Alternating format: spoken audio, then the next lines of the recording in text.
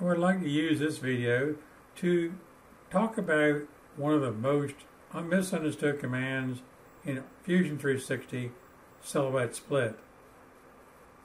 It is located on the Modify menu. Now it has three forms.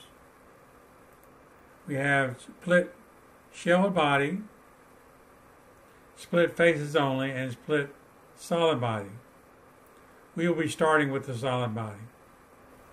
Let's talk about the model I'll be using. It is a 2-axis single plane model. As you can see, it changes in its axes X and Y, but it doesn't change from plane. So the first one we want to look at is silhouette split by a solid body. Now this is basically like splitting the part with a plane going right through the middle of it along the widest point.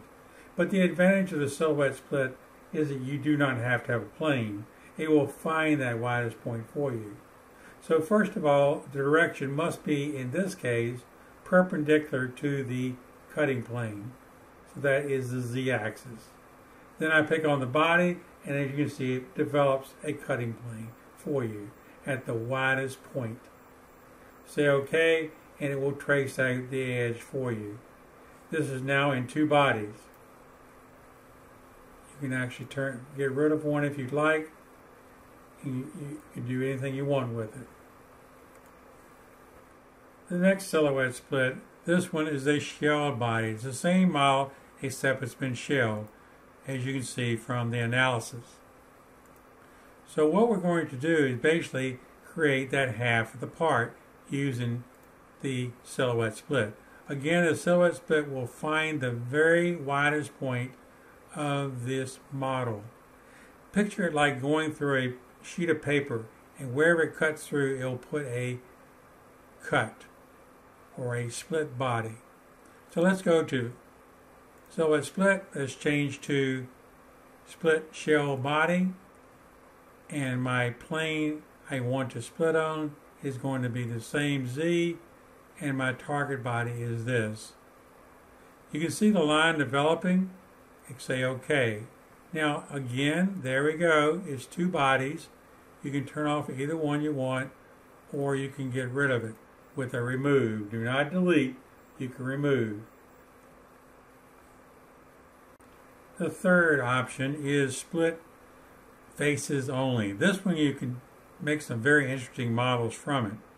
So I go up to Modify, Silhouette Split. I'm going to change to Faces Only. I'm going to pick a direction this way, so my faces will be split along the widest point along this line. So I'm going to pick the y-axis, then pick the model. You see the line automatically developed, and say OK. That line can be used for a variety of purposes.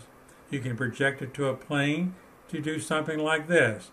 Actually make a mold. I made that plane from a projected line of that split line, and then I made the mold from it. So you can do a variety of things with this particular one. I hope this helped you use the solid body split by silhouette a lot easier.